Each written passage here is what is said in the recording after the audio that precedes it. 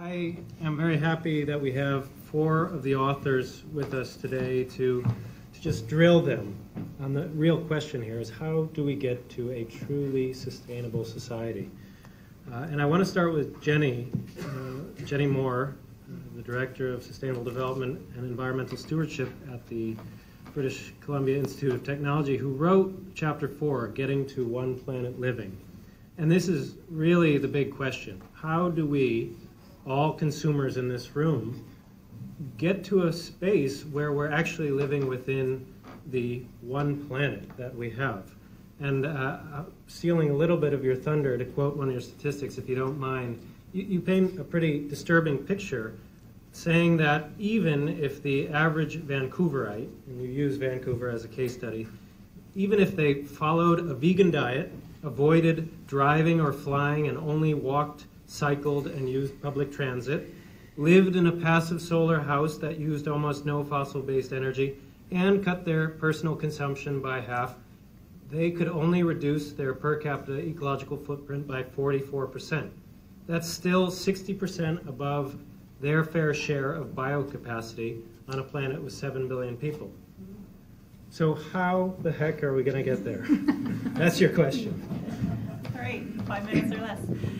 Thank you, Erik. Yeah, it is shocking, and that was part of the endeavor of this research initiative to really come to grips with what ecological sustainability, living within Earth's carrying capacity, really means.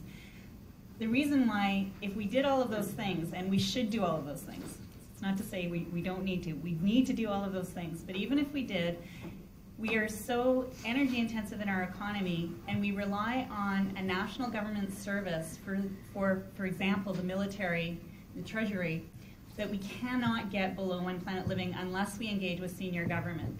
So civil society can be an important player, but our senior governments and the dialogue that we need to have with our senior governments around a peace based not on force or strength, but a peace based on reciprocity and volunteerism. And I know I sound idealistic, but that is where your last bit of energy that you yourself as an individual can't squeeze down is coming from. So it's got to involve the governments in a dialogue with civil society. Did you want me to espouse more on what one planet living could look like? I would love it. All right. So the good news story is that there is a lot of things that we can do, and a lot of them, louder? Yeah. Oh, sorry. Should I repeat what I just said in the back? No? Okay. Very quickly. So very quickly, the synopsis is the reason why we cannot get to one planet living, even though we do all of the important things like avoiding consumption of meat, and particularly red meat, using public transit, cycling and walking for all of our transportation. And for commercial goods and public transit, we would need to be relying on fossil-free energy. Reducing our building energy consumption by at least 44%, ideally living in passive buildings to the degree that that's possible, and reducing our consumption by half, and particularly avoiding the use of paper, which surprisingly is a huge portion of the ecological footprint, even though we recycle a lot of paper already. So in Vancouver's case, they already recycle 70% of their paper, and they still would need to reduce that by half. So the reason why we can't get to one planet living, even if we did all of those things, is because of the energy intensity in our economy, and particularly because of the senior government services that are provided for the benefit of all citizens, including the military and the Treasury, for examples. So that's where that last piece, the 60%, is coming from. So it's not enough for civil society to engage in this issue. We have to engage with our governments. This has got to be a cooperative effort, or it's not going to happen.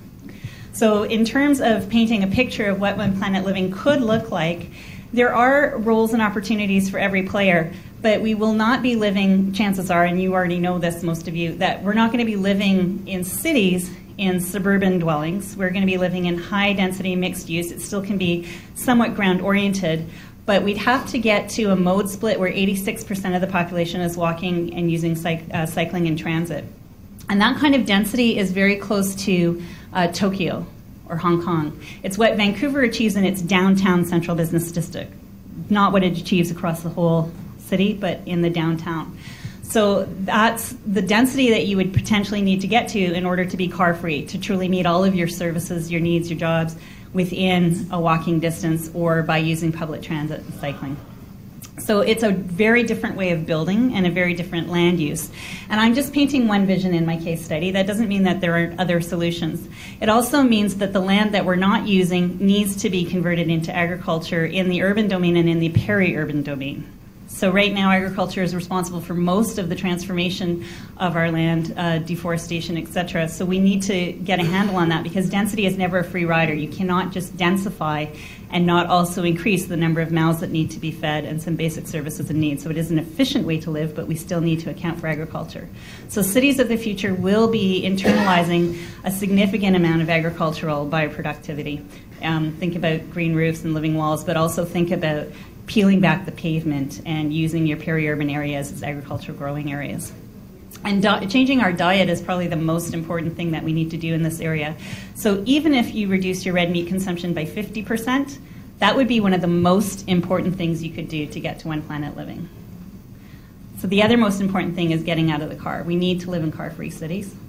And then it goes down the scale from there, building energy efficiency, which technology can help us achieve, but being smart in how we use energy, being prudent in what we choose to buy, and really moving into a sharing economy. So I notice there's lots of bike shares already here in the city, but think about sharing just about everything and really asking yourself, do I need to buy anything? And if I do, can I repurpose it? Can I buy used? Can I fix what I've got and adapt it? So that's it in a nutshell, Erik. Great. Thank you so much, Jennie. I want to ask the next question to Sandra, who wears many hats, including a senior fellow at Worldwatch, the director of Global Water Policy Project, and a Freshwater Fellow at National Geographic, and authored the chapter 5, Sustaining Freshwater and Its Dependence. And Sandra, in the opening pages of your chapter, you lay out some scary statistics, and I want to repeat them here, maybe to set the mood. But the interesting thing is the way you framed it, that our population has gone up by a factor of 28 in the past 2,000 years, but supplies of fresh water are the same as they were then, today.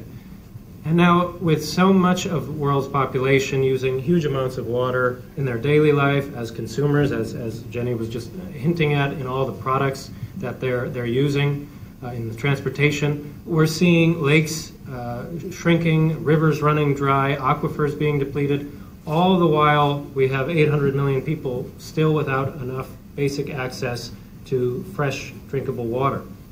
And yet we also have another 1 billion to 2 billion people projected, unless we do truly find ways to integrate family planning better and can stabilize the population lower. But if not, we're having a growing population, a growing consumer population, as Bob points out. And I have to ask, is it even still possible to have a sustainable freshwater system? And obviously, if so, how? You want the honest answer? Yes, yeah, okay. Yes, absolutely. I think the honest answer is yes. But it's going to clearly take a very, very big change in how we use and manage and value and even think about fresh water. Three fundamental, can you all hear me okay in the back? It's okay? Three fundamental attributes of fresh water that underpin our concern about sustainability is that it's the basis of life, it's finite, and there are no substitutes for it. So we're in the midst of this big transition away from fossil fuels, hopefully towards solar and wind and renewables. We can't transition away from water. So grappling with that finiteness and non-substitutability is really a key aspect of this. So when I think about sustainability when it comes to fresh water, I think about it in these terms, that sustainability means, when it comes to water, providing enough water at sufficient quality at the right time to sustain both people and ecosystems. And where we tap groundwater, making sure that we don't deplete the supply.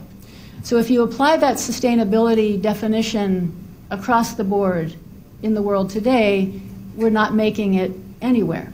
Now, where we have made some progress is in providing safe drinking water. If you look at over the last couple decades, we've made substantial progress in providing basic water needs, 20 liters per person per day minimum, for lots of people. But still today, we have 800 million people lacking that. Now, one piece of good news is we've actually met the Millennium Development Goal of having the proportion of people lacking safe drinking water. We actually met that goal 5 years ahead of time. We achieved that in 2010. The goal was for 2015. So that's pretty good. Now, the important thing to remember with the drinking water challenge is that it's not a question of physical water scarcity.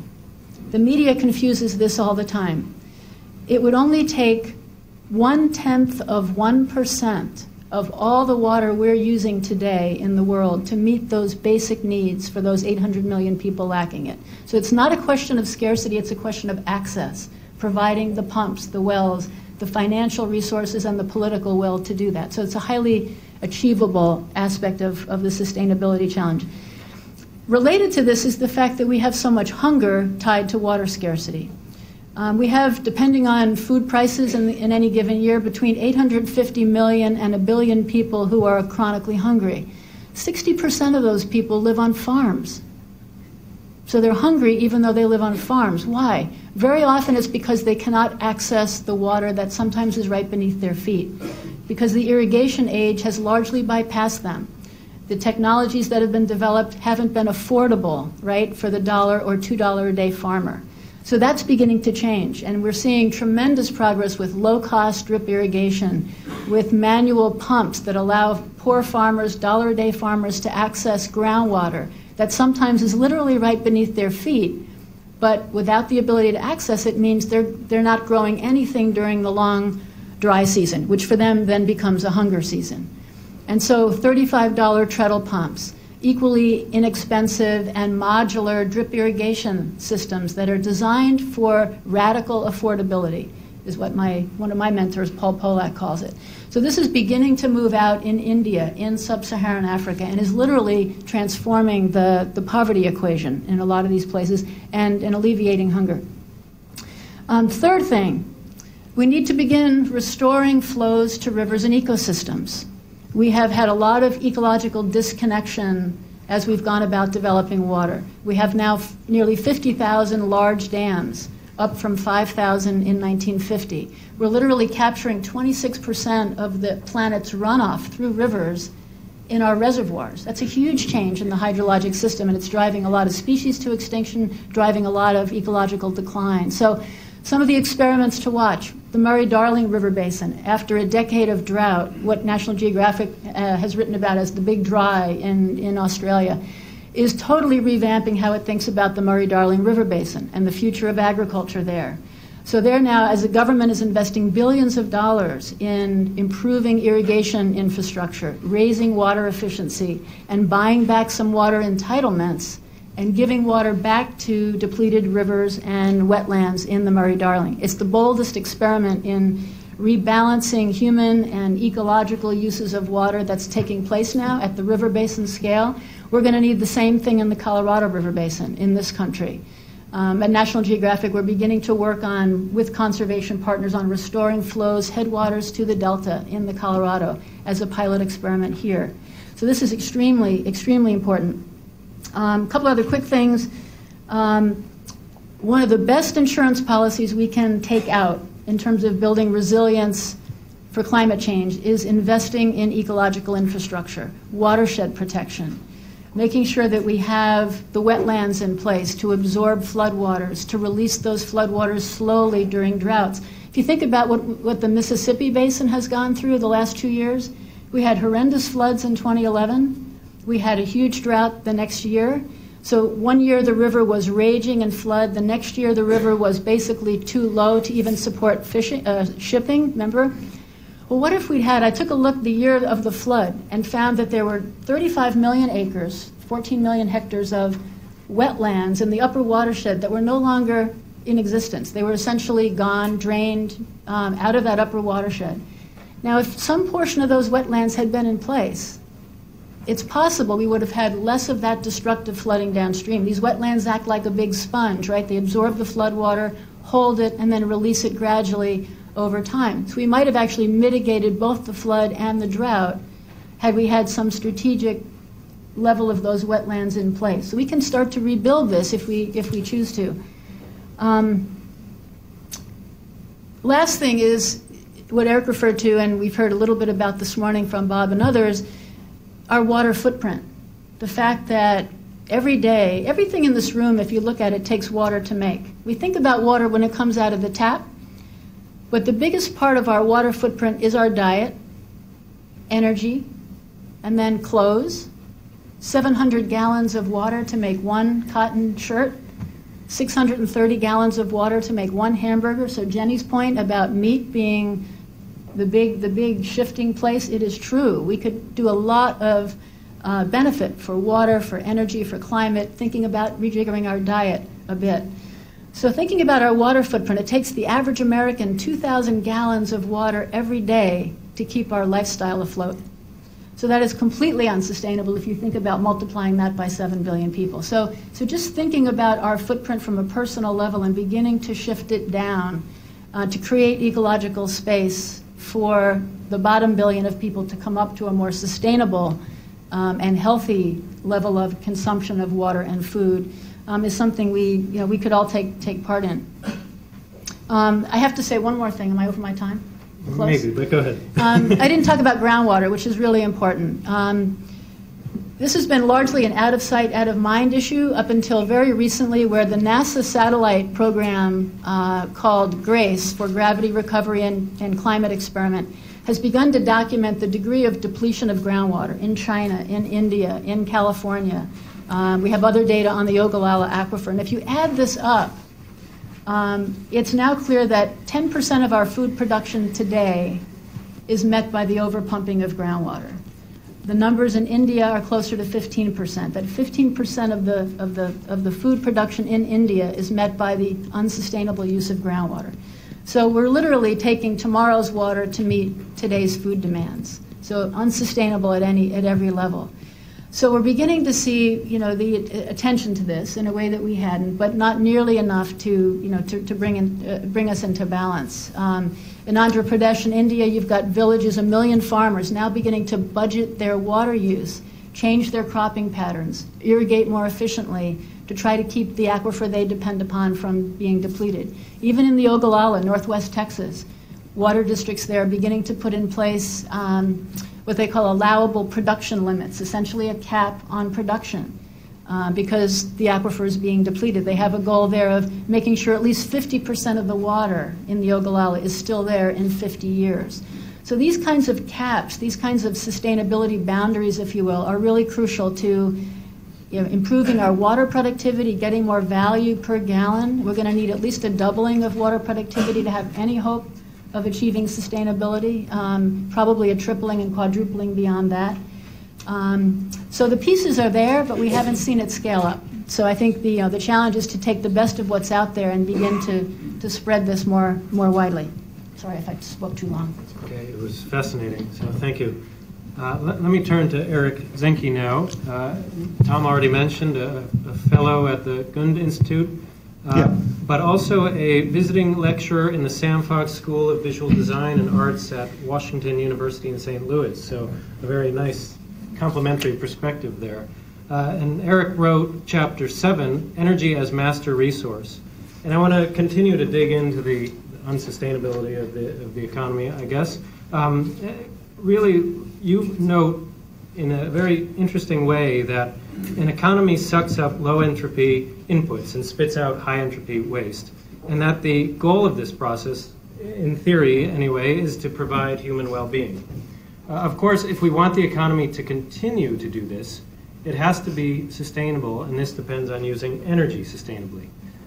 You introduce us in your chapter to a complex idea, that of energy return on investment, which can serve as one measure of how sustainable an economy is.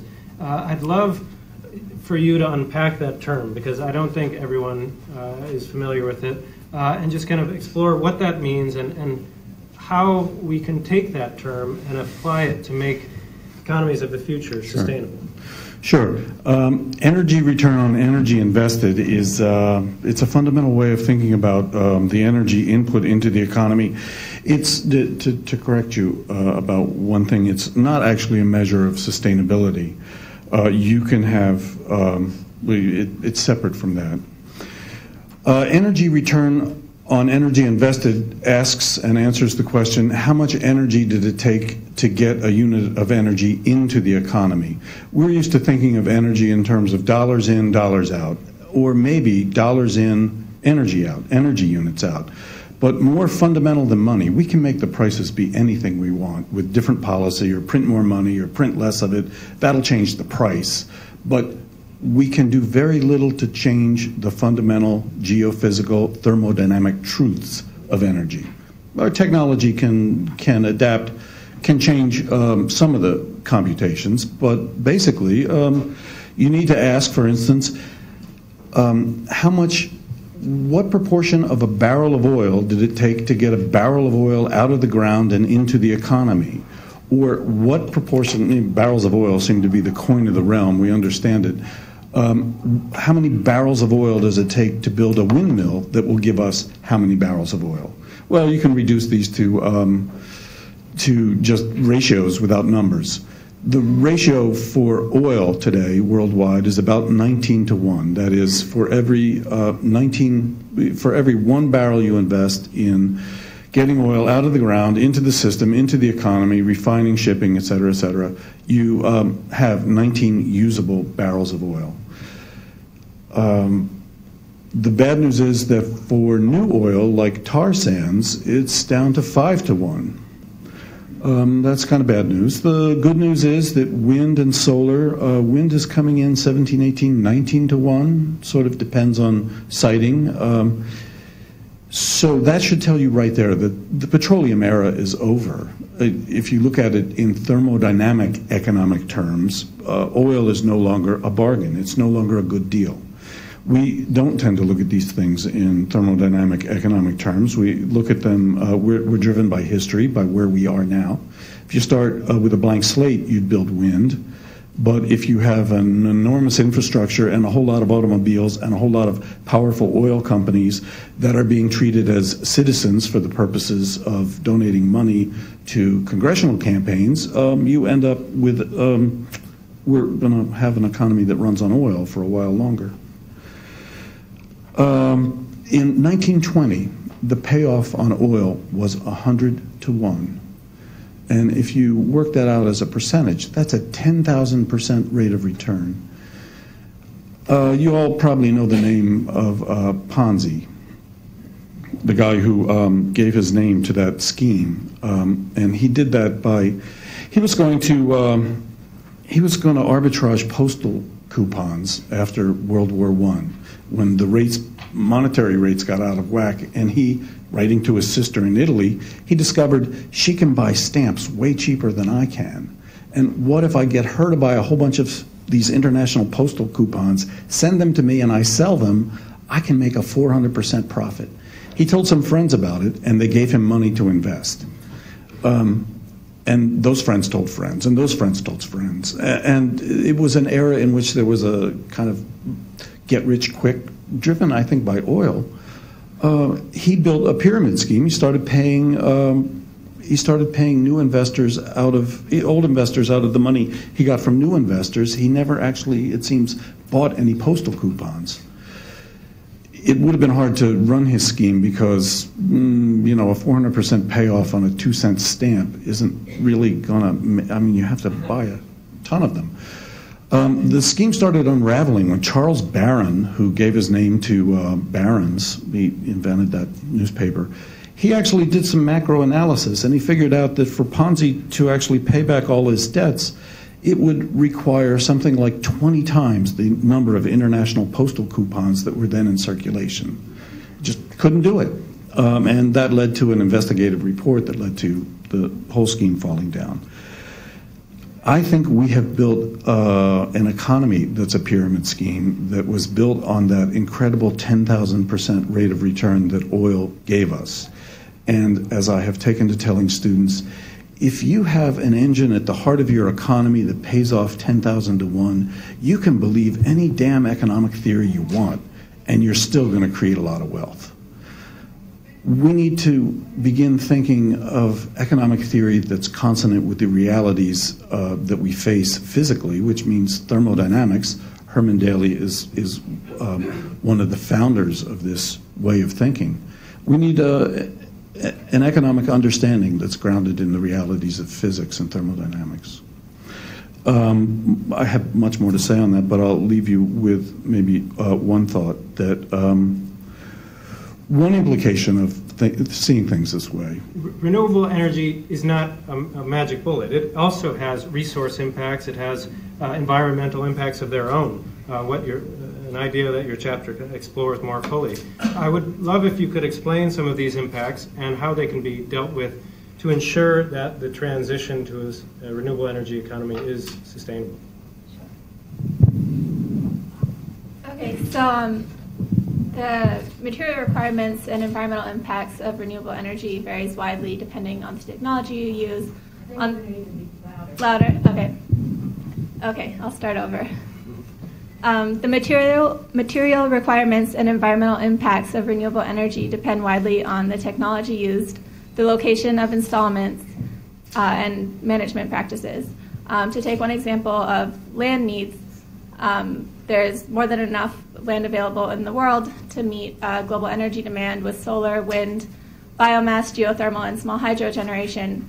However, in individual cases, the ecosystem impacts of individual renewable energy projects can be quite significant, especially when it comes to large utility-scale power production. In particular, the aggregate impacts of ecosystem disruption from small hydropower dams and the agricultural land needed to grow biomass feedstock crops can be especially damaging. In terms of water consumption, concentrating solar power and geothermal energy consume more water than other renewable energy technologies.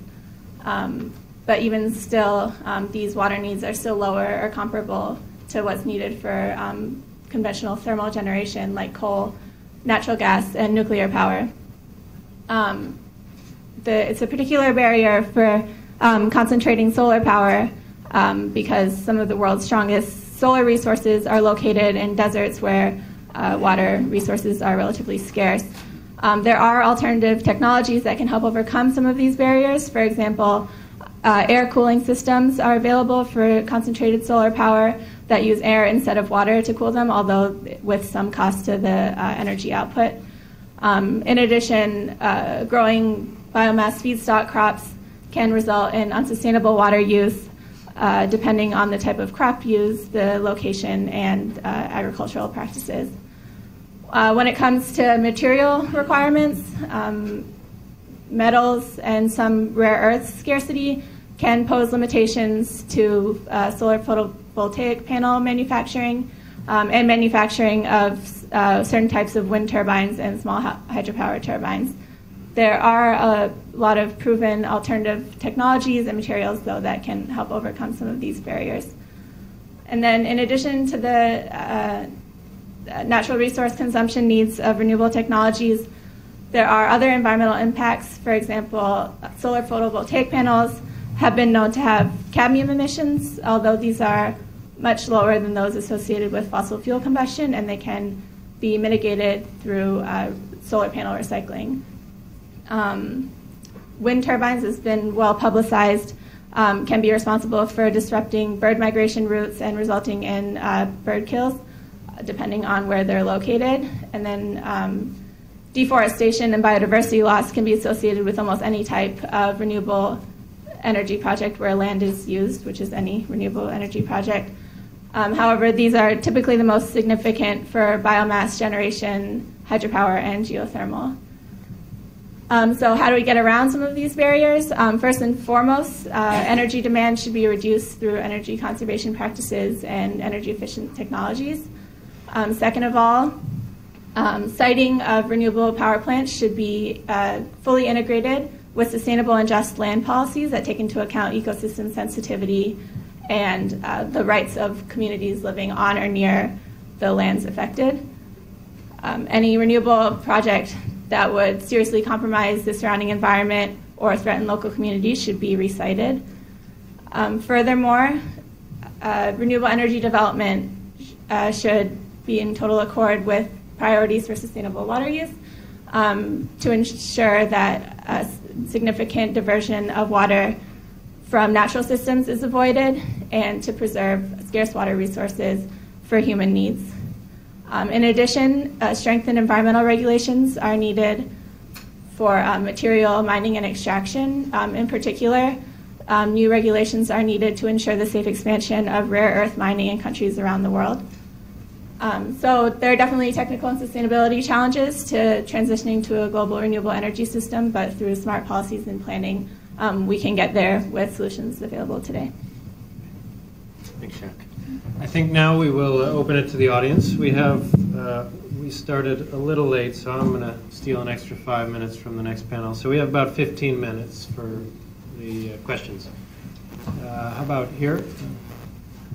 Just 1 second, we'll get you a microphone. I'm David Schwartzman. I'm now retired from the Howard faculty. I'm a biogeochemist. I really appreciated everyone's presentation, and I look forward to digging into the volume. I think Erik's presentation, emphasizing that energy is really at the root, is extremely important. And I want to just share very briefly a study I did with my oldest son that's available on our website, solarutopia.org. These are peer-reviewed studies. We used a conservative figure of the energy return over energy invested for wind and solar, around 20. And then we did a mathematical model and showed, I think very convincingly, that we can completely replace all the unsustainable energy sources in about 25 years if we start very soon, and use less than 40% of conventional petroleum reserves to do it. And not only that, and I'll finish now, not only that, in terms of reducing energy consumption, by all means the global north needs to do that, but we know that most of humanity suffers from energy poverty. So here's right now we have 7 billion people, and the minimum to obtain a state-of-the-science life expectancy is about 3.5 kilowatt per person. Now, if you multiply that by 7 billion, that's 25 trillion watts. Right now, we're delivering 17.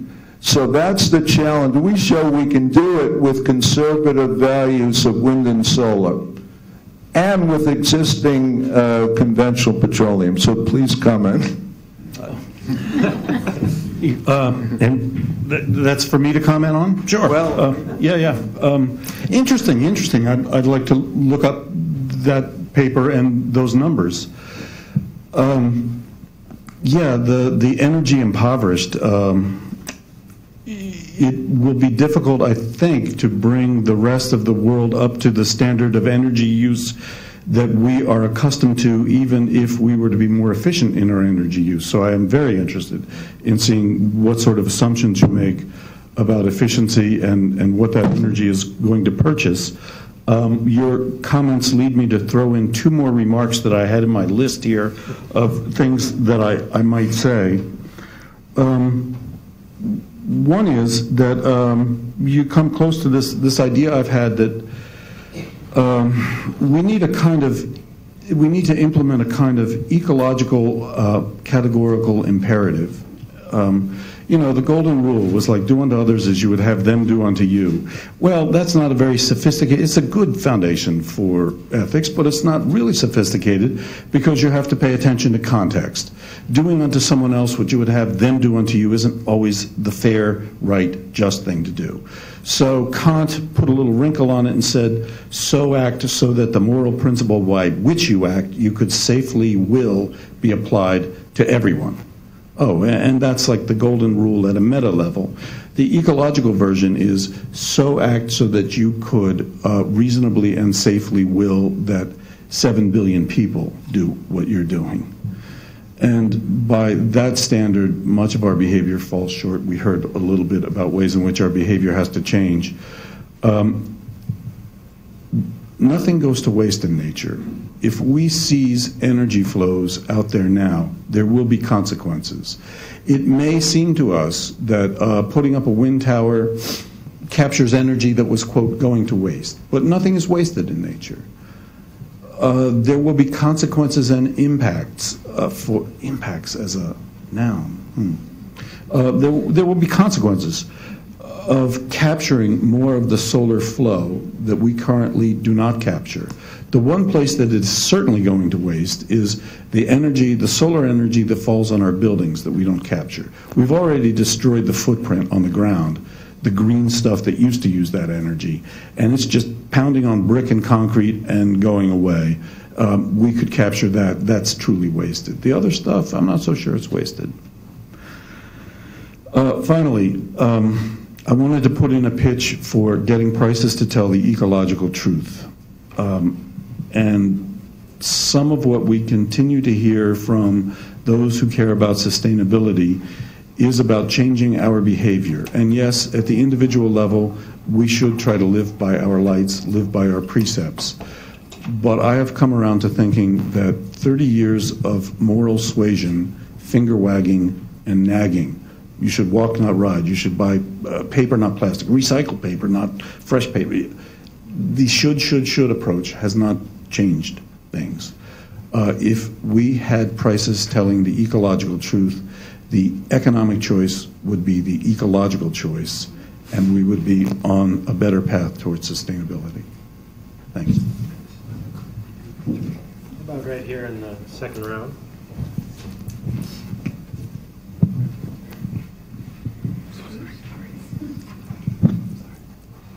Thank you. I'm an Indian, Rabindra Malik. I've lived in Japan and a former official of United Nations University. India's Mahatma Gandhi had said a simple statement: let's live simply, so that others may simply live. I guess he meant about India when he made that statement. But if I apply that statement to this, your let's say, getting to true sustainability, globally speaking, I think there are many challenges around there, and particularly in respect to energy, which is the heart of the problem, with nearly 1.3 billion people in the world having no access to electricity. What mechanisms are there, global mechanisms, to make sure that this sustainability is possible? Who will make sure of that? What kind of global governance do we have for that purpose? Just a question for anybody in the panel who would like to address that. Thank you. Who would like to address that? I will have known as well, but I feel like I just spoke. All right, well, I'll start and then you can follow. So,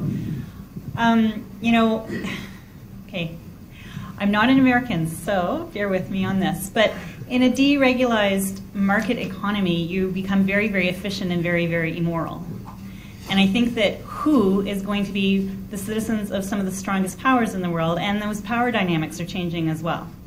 And we've completely failed in the last 30 years to really grapple with this. I think we had a stronger social movement in past decades than we do today. So I'm not sure how we're going to create a global compact to live simply so that others may live. But I agree with you, it is definitely what is on the global agenda for discussion.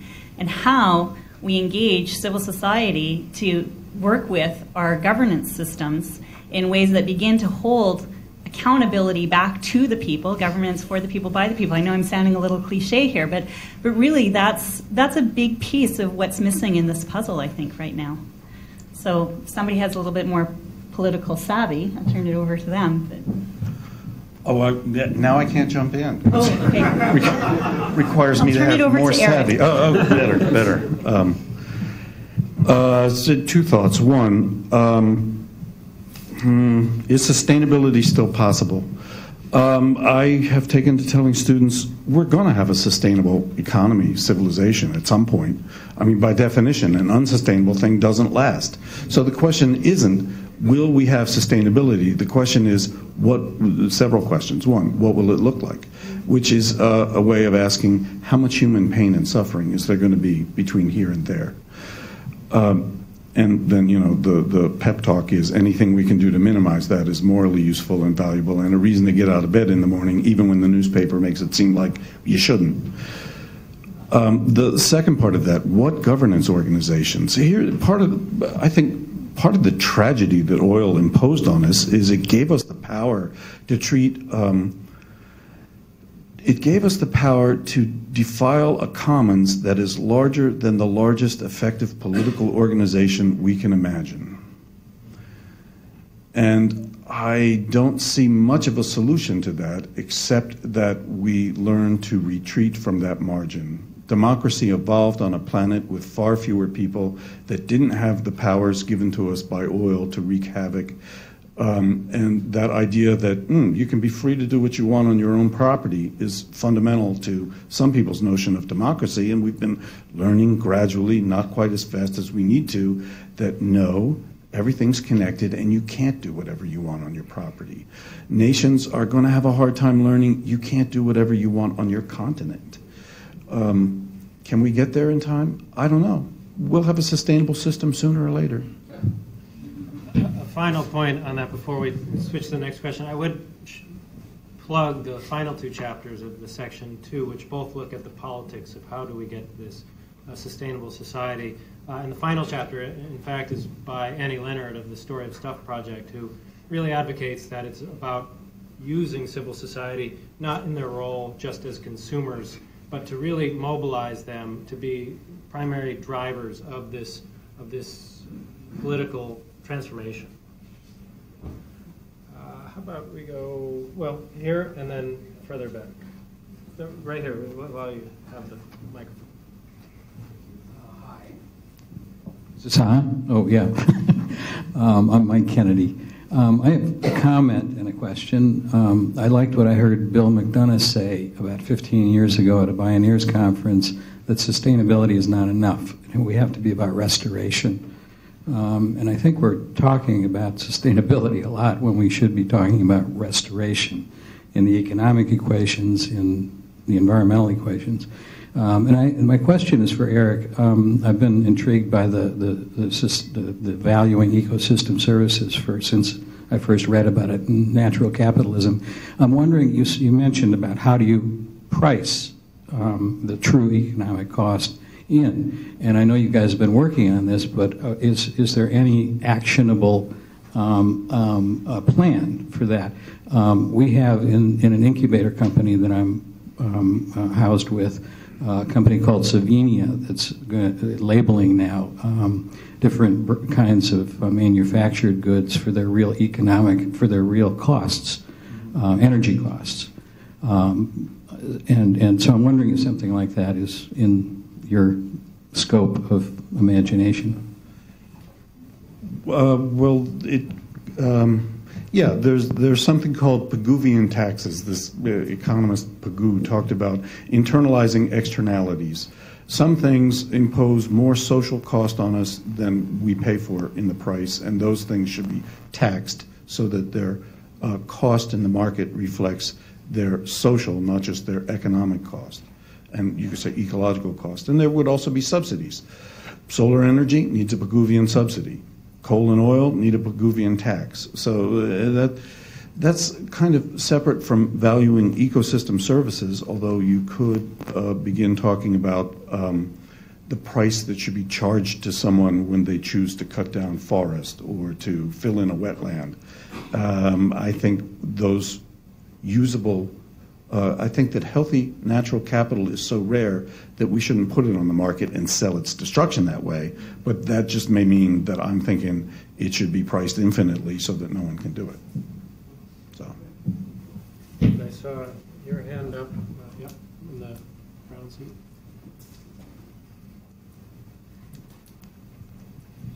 Yes, I'm Jerry Kirks.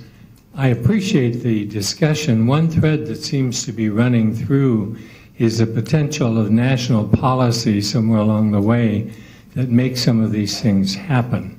And I wonder, do you have any research or are there positive studies that show when national policy has changed to bring about some of these things that it benefits a constituency? Be mean, certainly just thinking about the water sphere, we just celebrated the 40th anniversary of the Clean Water Act, for example, and that was at the time, a very progressive national policy around water, focused on water quality, on water pollution, which had a tremendous impact. I mean, the Cuyahoga River had just caught fire, a couple years before passage of the act. Rachel Carson had drawn attention to water issues during the 60s, and so I think they came at a time we were concerned about pollution, and it was a national response to a problem that had, big benefits, but there were big gaps remaining from that. The fact that the act didn't really deal with the non-point source pollution, so all the agricultural runoff, fertilizers that are causing the dead zones and so on, the pesticides and all that basically have been left out of that. So we've had to go back and rejigger that. We don't really have a national policy when it comes to water. It's interesting in this country. Some other countries do. But the really innovative stuff often is happening at the watershed level, at the local level.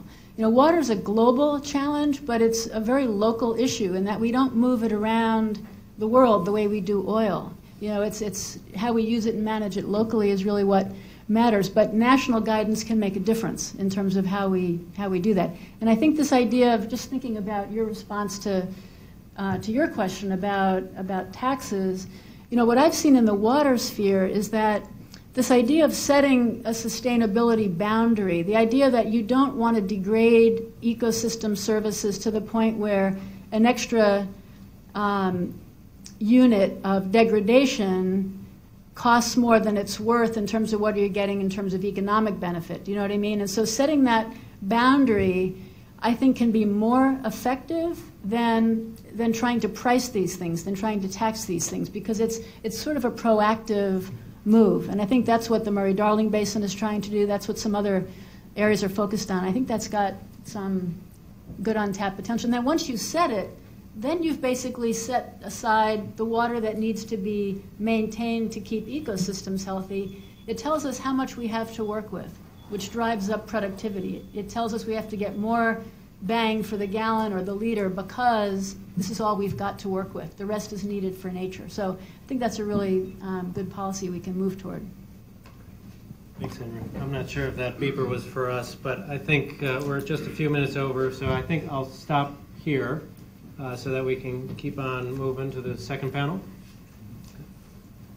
Thank you. I'm sure there will be...